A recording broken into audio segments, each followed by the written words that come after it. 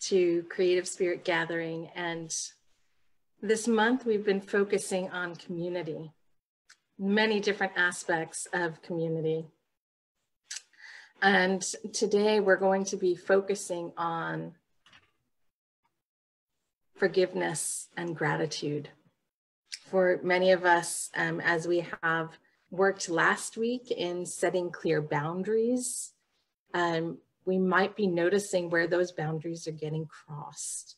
And I don't know about you, but whenever I take the time to spiritually focus on something from a mental perspective, the universe has this lovely way of bringing it into my life experience so that I can process it more deeply and fully. So I'm usually given the opportunity to move from simply thinking about something to experiencing it. And when I have that opportunity, there is truly the path for transformation before me. As much as when it shows up, such as I'm going to set my personal boundaries and then feeling those boundaries get crossed, I don't like it, for the record. When I have those experiences, it doesn't feel comfortable. It doesn't feel pleasant. And I'm sure you can relate, right? If you think that change is challenging, go ahead and raise your hand, make a little comment in the chat bar. If you think that change is simply this fun and lovely process in your life, always, best of luck to you. And please send me a message and let me know how you do that. In my personal experience, it is an opportunity for growth, and growth usually means some discomfort. Now, for many of us right now in our lives, we are experiencing discomfort on levels that we have not experienced maybe ever. There are so many spaces where change is happening. Change is happening on a global level, change is happening on individual levels, change is happening in communities. We are seeing so much change all at once, and it's going to feel a little bit uncomfortable. So what do we do when our boundaries get crossed? First of all, I want you to start to notice what happens when your boundaries are crossed. And for those of you who weren't here last week or didn't see last week's video, I invite you to go back and watch that one, because knowing your personal boundaries, knowing what makes you comfortable, what makes you feel safe is really important. And when our boundaries get crossed, it can bring up lots of emotions. Show of hands again, or leave a message in the comment. What's a key for you that your boundary has been crossed? If somebody has stepped over your boundary and now you are not feeling safe in that relationship, what does that feel like in your body? Are you aware of that? Aware of what that might feel like? For some of us, it's anger. You have just, yeah, I'm seeing that in the chat too. You have just crossed my boundary and now I feel angry. For some of us, it's fear. This deep fear, my boundary has just been crossed, and maybe we retreat because of that fear. For some of us, it's sadness, perhaps it feeling unheard or unvalued, or that my boundaries are not important enough to you, that you just stepped over them. When we're talking about boundaries and talking about our boundaries feeling crossed in some way, it can bring up a lot of very powerful emotions. Now, I don't know about you, but I don't like feeling those powerful emotions. It usually feels uncomfortable. It can feel gritty and painful. So when those feelings come up, we need a way to process them and move through them, because one way of dealing with emotions and feelings is to shove them aside, right? I don't really feel that, I'm going to ignore it. I don't want to deal with the anger or the sadness. But it doesn't go away, right? When you shove something in a closet, it doesn't disappear. I've got some bags of clothes that I've been wanting to donate that are sitting in my storage room down in the basement. I keep thinking, you know, they're just going to magically make their way over to Goodwill. They don't. If I ignore them, they don't go away. So when we take these things that we don't want anymore and we just shove them in a closet somewhere, they don't go away. We actually have to make that next step to process it. So our art journals are a place where we can process whatever's coming up for you. So one thing that I love to do to process is to play with paint with my fingers. Those of you who are squeamish about that idea could use a glove, but I really love the tactile, like shoving my hands in it. And I will literally take those little craft bottles, you know, those little 2-ounce ones that you get at Michael's or Hobby Lobby or something. And I just squirt the paint right on the page. And then I just run my fingers through it. And it can be a way to simply presence and process whatever's coming up. I also pick up the phone. I call a friend and I let them know, hey, look, this is happening.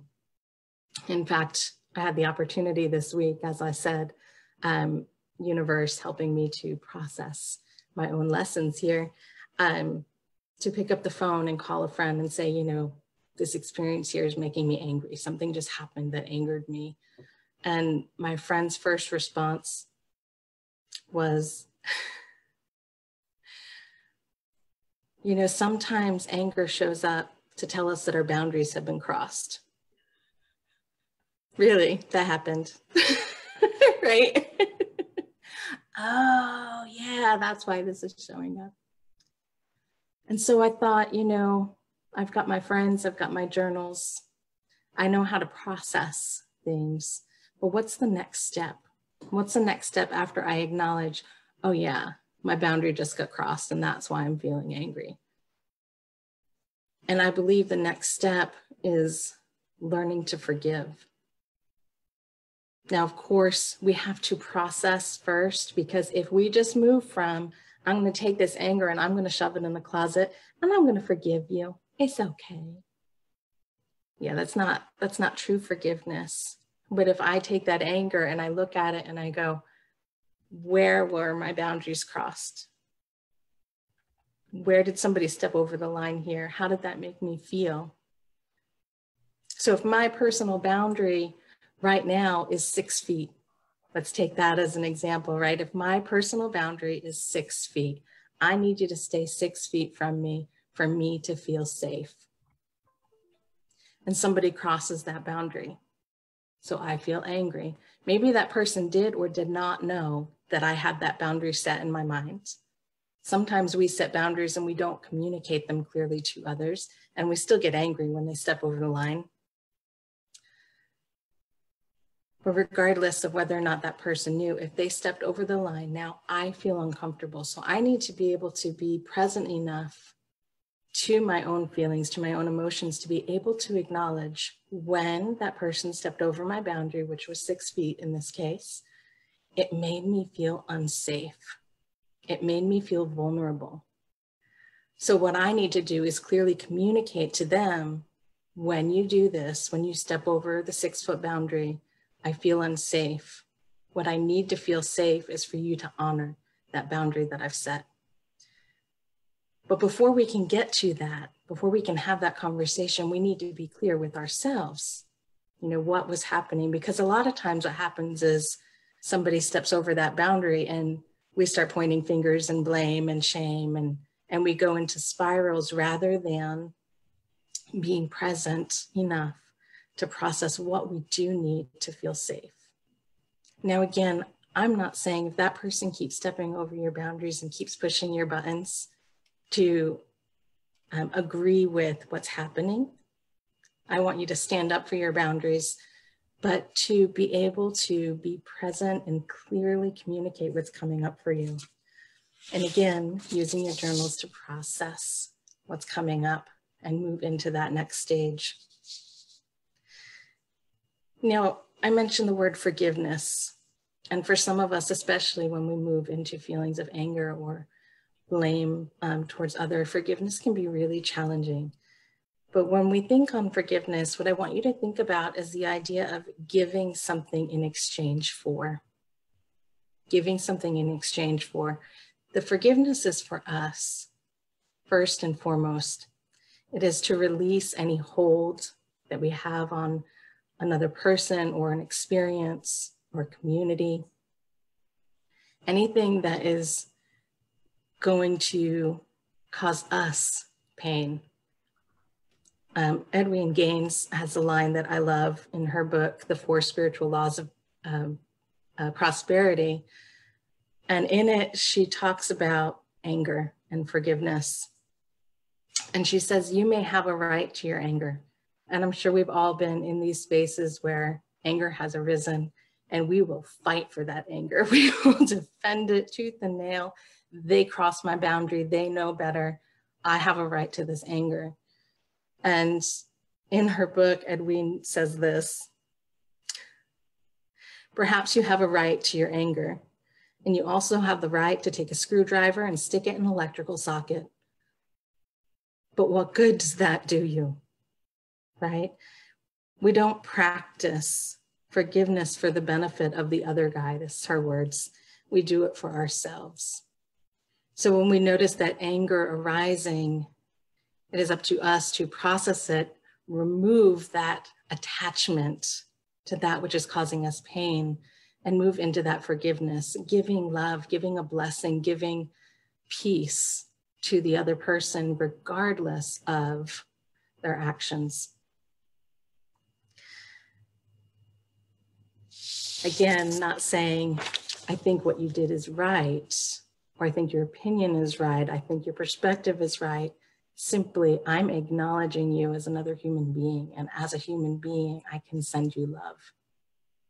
I can send you love. So we're looking past one particular piece. And as the universe would have it, something popped up in my Facebook newsfeed this week that really resonated with me in terms of this processing anger and moving into forgiveness. And it's the Four Agreements by Don Miguel Ruiz. For those of you that are familiar with this work, for those of you who aren't, let me go ahead and pull up the Four Agreements. The first is be impeccable with your word. Speak with integrity, say only what you mean. Avoid using the word to speak against yourself. And that's important too, because forgiveness means self-forgiveness as well. And not to gossip about others. Use the power of your word in the direction of truth and love. Number 2 is don't take anything personally. So easy to say and hard to do. Nothing others do is because of you. What others say and do is a projection of their own reality, their own dream. When you are immune to the opinions and actions of others, you won't be the victim of needless suffering. Number 3, don't make assumptions. Again, especially important when we're talking about our boundaries. Find the courage to ask questions and to express what you really want. Let people know those boundaries. Communicate with others as clearly as you can to avoid misunderstanding, sadness, or drama. And with this one agreement, you can completely transform your life. Number 4 is always do your best. Your best is going to change from moment to moment. It will be different when you are healthy as opposed to sick. And under any circumstance, simply do your best and you will avoid self-judgment, self-abuse, and regret. And I would again turn that towards how we treat others. So as we are impeccable with our word, we don't take things personally, we don't make assumptions, and we always strive to do our best. We can also affirm that others are doing the same, that they are leaning into doing their best based on their experience, their boundaries, their idea of reality in the present moment. So practicing acknowledging emotions, recognizing them, notice where they are in your body. Notice what triggered them, what boundaries are crossed, who crossed them and how. What do we need to feel safe? Moving into forgiveness as we can. Again, sometimes this process takes a little while. And from there, we can move into gratitude. Now, again, in the moment, and I will claim this myself, in the moment when I was triggered, when somebody crossed my boundary and I got angry, I was not ready to forgive yet. I was not ready to be grateful for the experience yet. These things take processing and they take time. And so I want to give you permission right now to be human, to experience the emotions of being human, to experience all of it. But to know that within you is the ability and the capability to move into that spirit of divine love that can move past any circumstance, that can strengthen your sense of safety and protection right where you are, regardless of those boundaries. As we move into divine love, we feel that greater sense of connection. We can move into forgiveness. We can move through whatever feelings arise and move into gratitude. Gratitude for all of the blessings, even those blessings and those changes and transformation pieces that feel yucky. So in your journal today, I invite you to simply get messy, because life is messy. And right now we are moving through one of the messiest, muckiest, yuckiest feeling experience kind of time. And for some of us, we're moving through these waves so quickly that we're not even aware, we're not processing, because we're moving from one emotion to another, like in a 5-minute time span. If it's just me, maybe it's just me, but I'm going to call it out there for perhaps some others. I'm seeing head shaking in the room, so I'm feeling I'm not alone in this. So as we process life's messiness on the page, we can get greater clarity in our lives. Now, I shared with you one way that I do that, which is simply presencing an emotion through finger painting with craft paint. So you could do something like this in your journal. And I wanted to share one other journal page. There's probably one of my messiest moments in my journal. I mean, even just looking at it, do you feel peaceful? It was a big old mess. And how I processed this was first through writing. So the background was just pen and ink, writing out what I was feeling, what that energy was.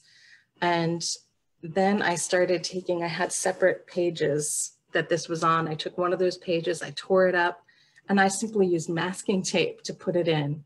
And it wasn't even a neat cutout. It wasn't, glue stick or Mod Podge. It was just get it down there, whatever felt right in the moment, and using my fingers again to simply smear paint around. And then once that dried, writing on top of it, those messages that were coming to me, this time using crayon and markers. So however you wish to process your mess, I give you permission today to simply be present to what is. Be present to what is arising in you in this moment. Let all of those emotions, all of life, have a space in your journal that it can be processed, that you can move through that and allow space for forgiveness and gratitude to arise in your being. So we're about to move into our meditation time. And before we do, I just want to invite our online viewers or those viewing in the future to help support this program through your love offerings and donations. You can give on our website at unityartsministry.org. So wherever you are, whether you're at home in your art studio or in your kitchen, or you're resting outside, I invite you to take a moment to get your body comfortable. If you're seated, feel your feet on the floor. And take a couple of deep breaths here, just presencing. We've covered a lot, so your minds are full. Your hearts are probably full, all of this energy. So we simply allow the breath to bring us into a state of calm, relaxation, closing your outer eyes. Begin to bring awareness to your breath without trying to control or change anything. Simply notice the inhale and notice the exhale. And with this awareness, let your body relax. Let any tightness in your muscles simply ease. Release that tension. Allow your mind to relax, releasing thoughts and plans.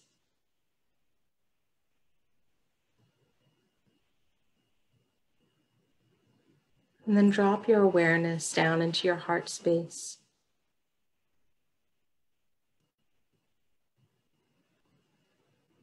Let yourself feel the peace and the presence of divine love right here and now in this moment. Letting the breath bring you deeper into the silence, to relaxation. Breathing in, breathing out, we rest.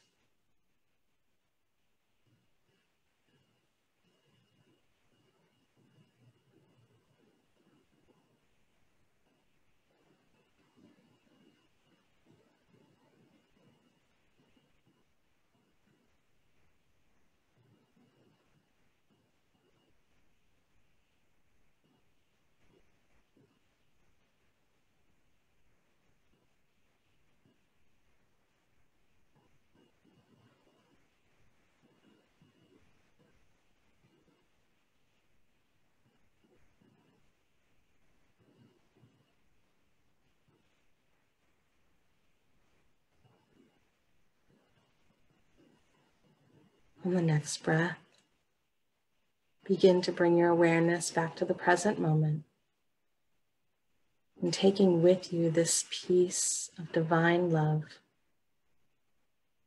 Let this be your strength as you move through your journal process today, knowing that it is safe to process, to feel, to explore all that it is to be human and all that it is to be a spiritual being having this human experience. As we open our eyes, we affirm the truth of our being. I am divine love. I am strong. I am capable. I am loving. We allow ourselves to move through our journal process now, exploring however we wish to explore the messiness of life, on the messiness on the page. Thank you for joining us, and I will see you for our check-in just a little while.